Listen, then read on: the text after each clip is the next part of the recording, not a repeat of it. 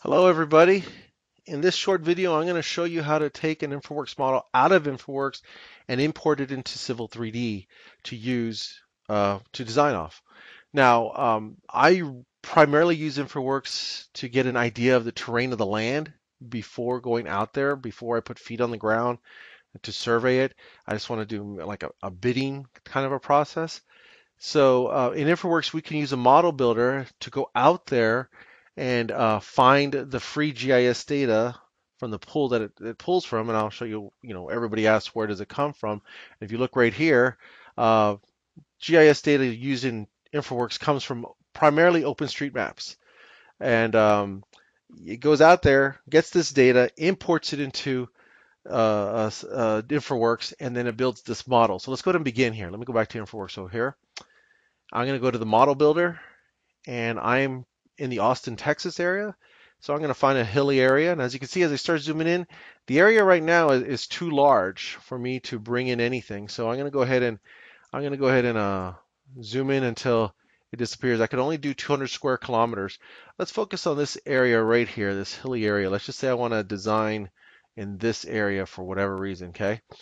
Um, I could choose now that warning has gone away because I could choose the entire area here to import, or I could choose to put a square or a box around it if I choose to do something like this, okay?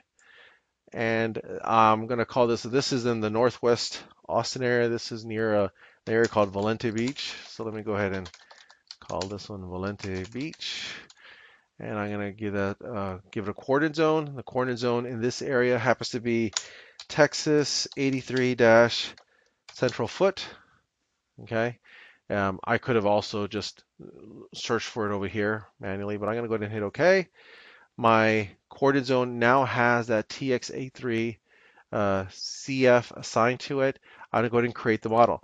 Now at this point, I'm going to pause the video while it creates the model. It's going to take a few minutes for it to generate the model, and then I'll get an email that says the model is ready. So I'm going to go ahead and hit continue and OK, and I'm going to pause the video.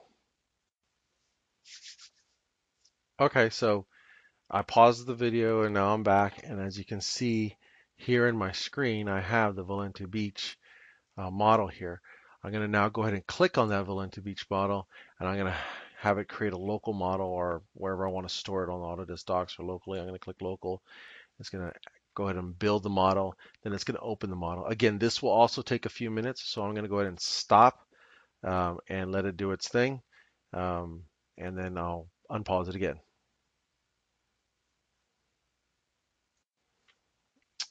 And here is my model. Okay, so let me give you a realistic time frame. This is 3 square kilometers from the time I told the software to generate the model and it went out there, and the time I got the email that it came back was approximately 5 minutes.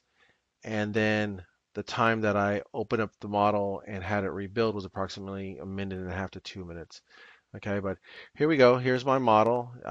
This is that area. I picked it because it's got some terrain to it, as you can see. Um, as I zoom in, I'll see more and more contours here. There's some roads. Again, all these are coming from that open streets. Those are the buildings. Not exactly matching the buildings that are out there, but it's just more giving it a footprint of where a building is. Regardless, this is what I need to take, minus the buildings, into Civil 3D. So I'm going to use this area. I'm going to bring this here, and let's turn this around. I can hit home. Always get to where I need home. Okay, so this is what I need to take out of Civil 3D. What I'm going to do is head over here to the Present and Share tab, and I'm going to export an IMX file. Export.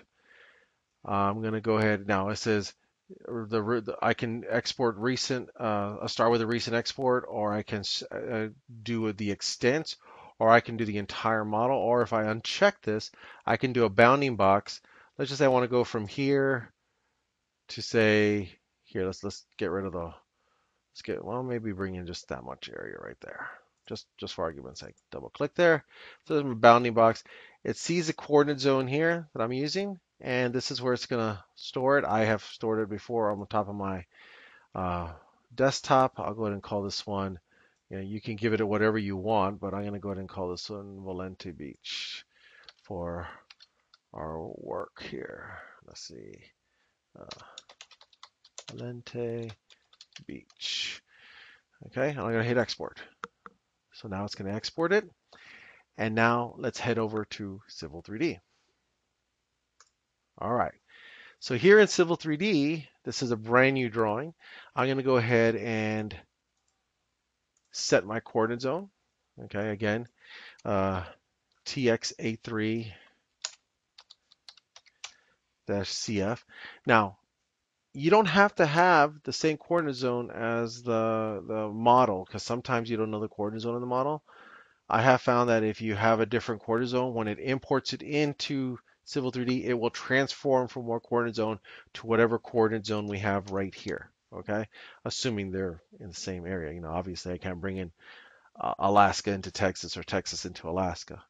Okay, so I'm going to hit apply and hit OK, and then I'm going to head over here to the Insert tab, and I'm going to open an Infraworks model. And when I do so, this box will appear. I'm going to navigate to the Infraworks model that I have on my desktop, which is the Valente Beach model right here. Okay. As you can see, it recognizes the coordinate zones that I'm using. Okay. Now, when I brought in the model, let me go ahead right here, down here and refine selection set. Okay. It recognized the surfaces. I have an existing ground surface, a transportation surface, basically all the roadway surfaces if I need to. I have roads in here. There's Lime Creek Road and then some other smaller roads that probably doesn't know the name. Let's just go ahead and do Lime Creek Road only. And I don't need the transportation surfaces. And if there were any water areas that I'm bringing in, it will bring those in as well, as you can see. Now I avoided the water area in my bounding box because I didn't think it was needed for this conversation, but you can see that you have these options in here. Once you turn on or off the options that you want to bring in, I'm going to click OK, and I'm going to go ahead and open the model, and it's going to generate the model. There is the Lime Creek Road. This is the section that I brought in, okay? And if I want to verify this, I can come over here to the geolocation tab and turn on the aerial maps, okay? And let it do its thing. Come on.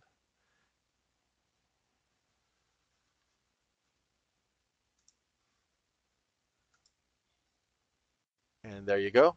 There's the map. It just popped in.